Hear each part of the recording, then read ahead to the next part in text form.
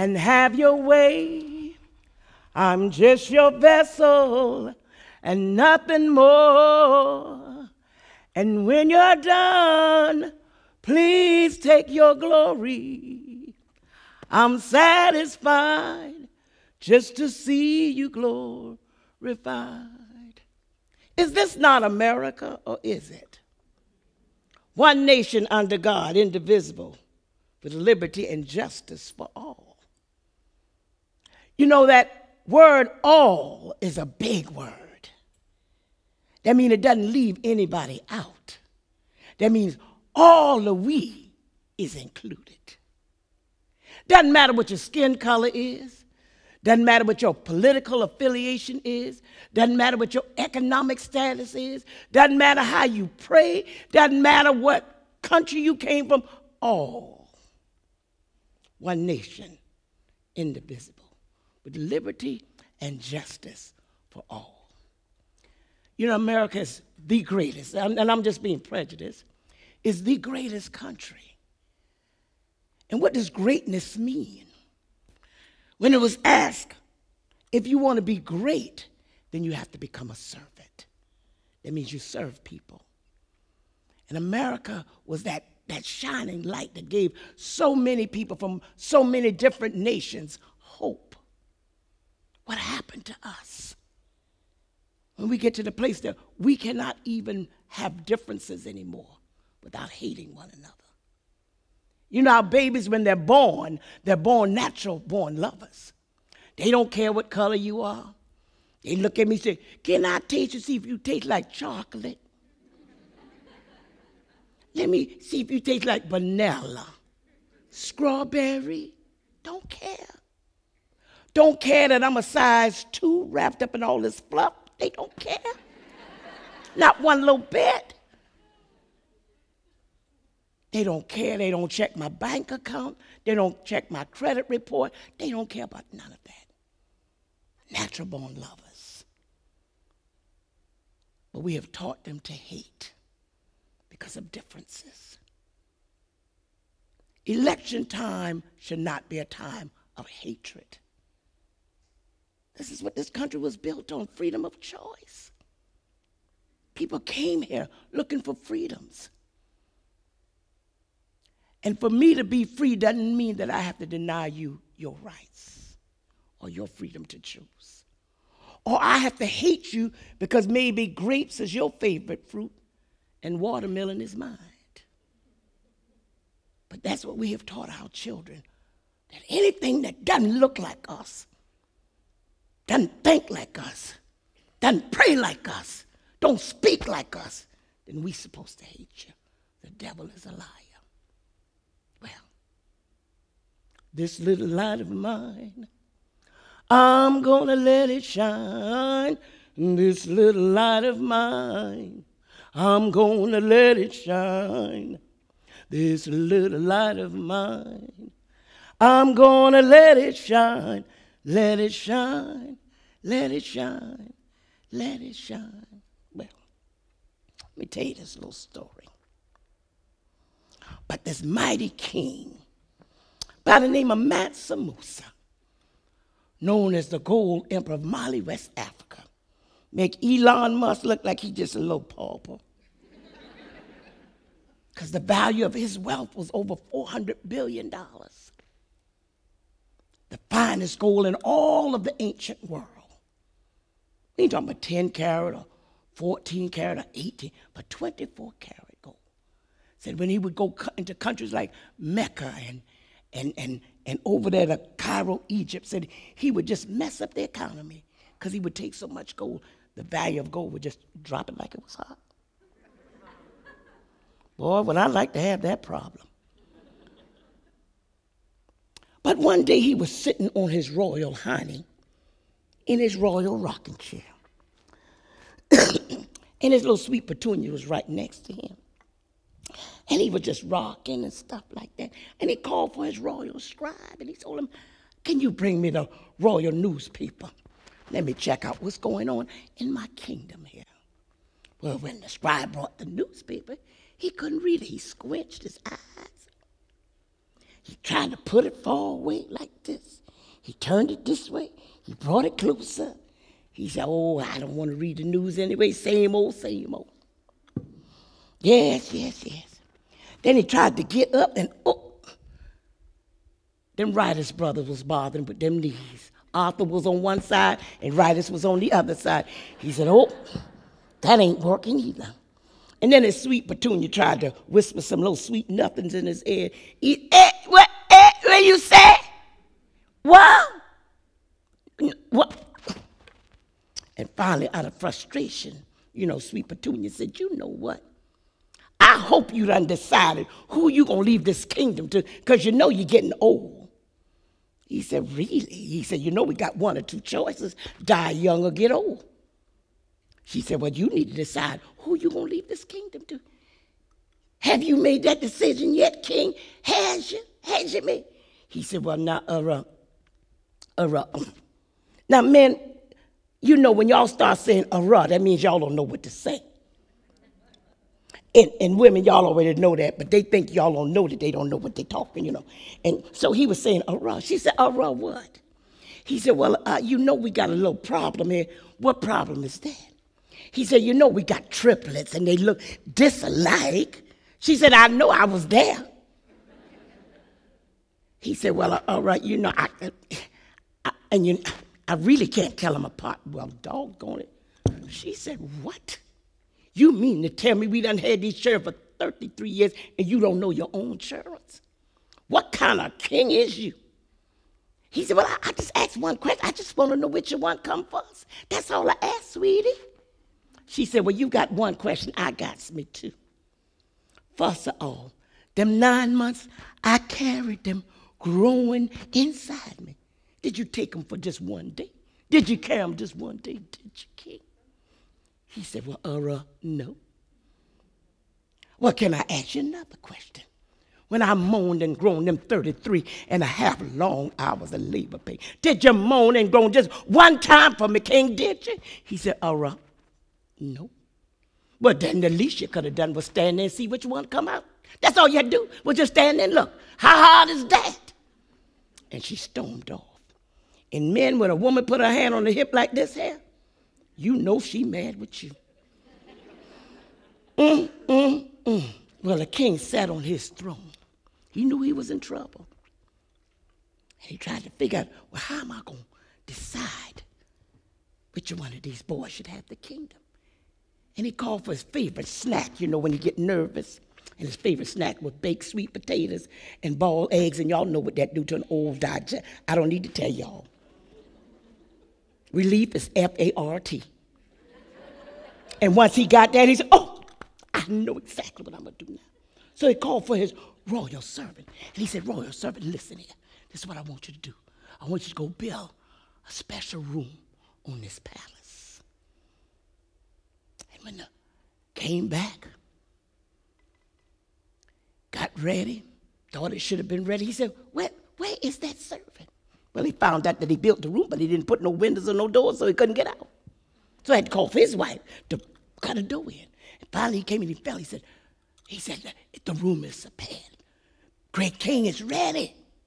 And the king called for his sons, all three of them boys, Kunta, Kente, and Kwesi. Oh, they came. Yes, they did. I said, yes, sir, Father. And he explained to them, your mama been nagging me. Let me just cut to the chase.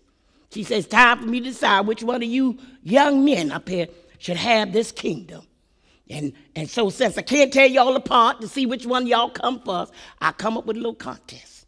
I want you to go search the world over, and I want you to find something special to put in a room that I just had built on the palace. Well, now that first boy, Kunta, bragging, boastful, arrogant, know everything, no more than God. So if God had let him create this earth, he would have been a better deal. Know everything. He said, oh, Daddy, I got this, no problem. He told his brother, step out the way, I got this. He went around the world to all the famous furniture stores. Haverty's Furniture, Dixie Furniture. Went to that French place called Target's. Yes, he did. Wally World, yes, he did. Got all the famous Jacqueline Smith, all the accessories and everything. Had the place decked out. HGTV was looking for him. Oh, yes, it was. He came, he said, Father, come on, I know you're going to love this. The kingdom is already mine. And the daddy came and he stopped at the door. Daddy, why you ain't going in? Daddy said, listen here, son. I don't go in no dark room. And the daddy backed it up. He said, but Daddy, I got the fire. Listen, son, I don't go in no dark room. Well, that second boy, his name was Kente, filled with humility. Said when he would talk, said honey would just ooze all out the side of his mouth. Pass gas or sneeze, powdered sugar just went all over the place. Sweet talker, yes he was. So sweet. But now don't turn your back. Put a dagger in it, filled with false humility. He told his brother, man, you crazy. Daddy don't need no furniture. He went to all the finest restaurants. Burger King, Have It Your Way, Mickey D's Supersize It, Outback, Inback, You Back, She Back. Yes, he did. And I was sitting on my porch just like this. And he was passing by my house. I just took out some sweet potato pies out the oven. And I was sitting on my porch. He got the sniffing. He said, Miss ma'am, what's that you got? I said, boy, I got some sweet potato pie. He said, can I have one for my dad? Boy, who is your daddy? He said, the king. I said, boy, don't you play with me. He said, yeah, the king, my dad. King, your. I said, hold up, boy. I gave him one of my sweet potato pie, make you want to slap your mama. I had some day-old collard greens, go in greasy, come out easy. Oh, I'm telling you. Some red rice made with that Roger Roy smoked sausage. Yes, I did. Corn, you can't have no collard greens without no cornbread. I said, give me 22 minutes and I'll jiffy up a jiffy. Just like that. Ladies, I had the butter down so much you Maybelline wanted to know my lips were so greasy and pretty. But I didn't have time to kill no chicken. So I told him, I said, go on down there to the colonel. I don't want to give him that doggone recipe. He can't fry no chicken in no Kentucky. I said, tell him, I said, send 2 buckets, one for me and you take one home to your daddy. Yes, he did. Had it laid out. Daddy got the smelling thing. He came, he said, Father, come on and go with me. Daddy went. He got to the door and he stopped. He said, Daddy, why you stopping? He said, I got a feast fit for a king. He said, smell good too? He said, but son, I don't go in no dark places. And Daddy backed it up. Now this last boy, his name was Quasi. Very humble spirit. They thought they called him crazy. Now he was a little strange, now a little peculiar. They said, why you always hanging with them poor folks, them homeless folks over there? They ain't nobody. He said, they somebody to me. See, his favorite song was, if I can help somebody as I pass along, then my living won't be in vain. He didn't care what color you were. He didn't care what your economic status was. He didn't care what religious background, didn't even care who you voted for. He was all about love and what I can do to help somebody. And when they asked him, so what you gonna do? What you gonna put in that room? He said, I don't know. They said, boy, you don't never know nothing. But he knew enough that this was more than just the wealth, the silver and the gold, but the true treasure was the heart of the people. And so he went out in the woods, and he fasted and he prayed and meditated 3 days and 3 nights. That last night he looked up and it was so dark, it was cloudy, he couldn't see any stars, couldn't see the moon. And he looked at his hand and he couldn't even see his hand. He said, Lord, if I can't see my hand in front of my face, how can I see how to lead your people? He said, I must go and tell my father I'm not worthy. And with that, he lit a torch to show the way. And he realized, poof, all of a sudden darkness disappeared. And he ran. He said, I know now what that room needs. And his brother said, man, where you going? He said, I ain't got time to stop and talk. I got to be about my father's business. And he went and he lit that room up that was once dark. And he came back and he fell humbly at his father's feet. And he said, Father, can you please come and go with me? And this time, when that door was open, light came flooding out of that once dark room. The father said, oh, my wise and humble son, the kingdom is yours. Well, them other 2 brothers went berserk. What you talking about? Have you been in the libation, the royal libation? You must have been lost your mind. So Kunta said, he ain't brought nothing up in here. Daddy, look at all this fine furniture I got up here. I went all around the world and got all this stuff for you. And you, Daddy said, see, son, until a light came into this dark room, I could not appreciate the fine craftsmanship. Well, other brothers said, well, God, look here, Daddy. all your favorite foods, and Miss Pearly Sue sweet potato pie make you want to slap your mama up in here. Don't get no better than that, Daddy. Daddy said, just like I told your brother, son. Until light came into this dark place, I couldn't even appreciate the feast that you set up for the king. See, your brother found what this room needed. It needed light. What do you mean light, Daddy? Sons, y'all don't understand. The most powerful light is L-O-V-E, love. And this is what this dark room needed. This is what America needs today, love. And when we love better, then we'll get past our differences. When we love better, then we know we don't have to kill our children. Our children don't think that they have to pick up a gun and shoot somebody because they're different. When we love better, our children will love themselves and not commit suicide. And can't even fathom our children taking their lives. We've taught them to hate so much, and hate is that thing that you cannot control like a wildfire. The arsonist at the beginning think he's in control, but soon they find out that that same flame that they set soon consumes them. And so we've taught our children to hate so much that now it's destroying the vessel that that hate is in. And I challenge you, don't just love people that look like you. That's easy.